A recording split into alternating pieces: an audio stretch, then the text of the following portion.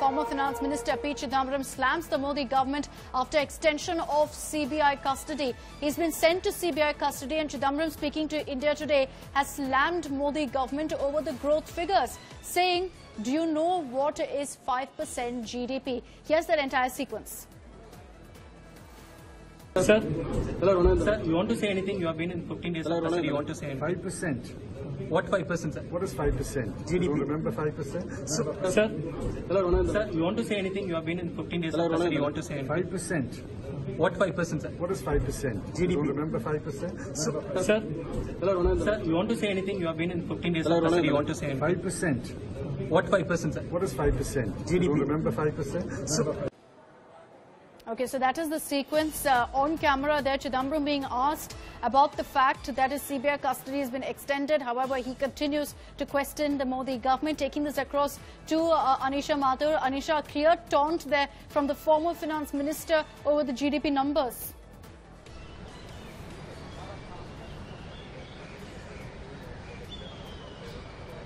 Well, yes, Akshita, the former finance minister who is in CBI custody, choosing to ignore the questions on CBI custody, but questioning the government on the 5% GDP growth rate. Remember, P Chidambaram came out from the court today quite jubilant because he has got what he wanted from the courts today. He will not go to jail for now. He remains in police custody till the 5th of September. But as the former finance minister, he has taunted the government on what is the current GDP growth rate of the country. The opposition, of course, we've seen the way the opposition has come out to attack the government on the latest GDP figures, the slowdown in the auto industry, the slowdown in several core industries, as the government has admitted to.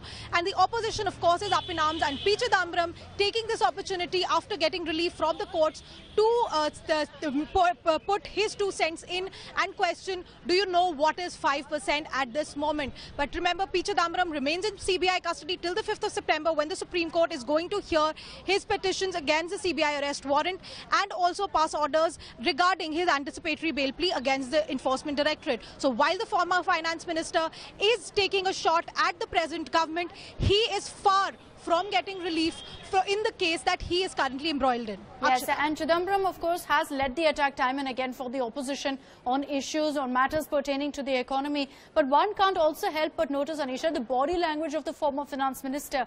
Almost every time he's been produced in court, he's had this air of self-assurance, or at least projected it. As far as the optics go, he's shown a thumbs up, he's waved at the media. And now when asked about all the developments that have taken place, about the fact that he remains in CBI custody, he responds with a jibe, with a taunt to the Modi government, almost to send across a message that he's not been affected in any way by the developments that have taken place in the INX case.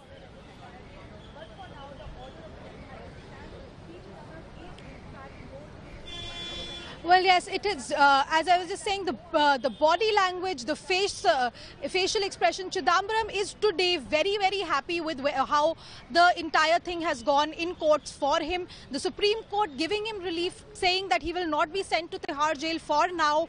He will remain in CBI custody, which is what his legal team wanted. His petition for bail will also be heard on the 5th. And on the 5th, the Supreme Court is also set to hear his appeal against the arrest warrant issued by the CBI.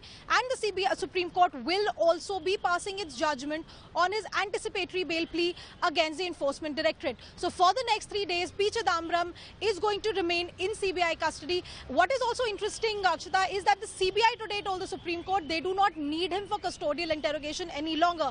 So in the INX Media case, at least, P Chidambaram is getting what he wants for now. It will be seen what his body language, what his expressions are going to be on the 5th, when all of these orders will be passed in the INX Media case as well as in the Aircel Maxis case, where his anticipatory bail plea is also being heard by the Rouse Avenue court. So a lot of things now adjourned from today till the 5th. But P Chidambaram, as the former finance minister, who's also been at the forefront, taking a shot at the government. So he's got a lot of troubles himself in the INX Media case, the Aircel Maxis case, but Chidambaram putting up a smile there and taunting the Modi government. Anisha, thanks for joining us. Let's once again play out that entire sequence of exactly what he had to say when a reporter asked him about the developments in his case.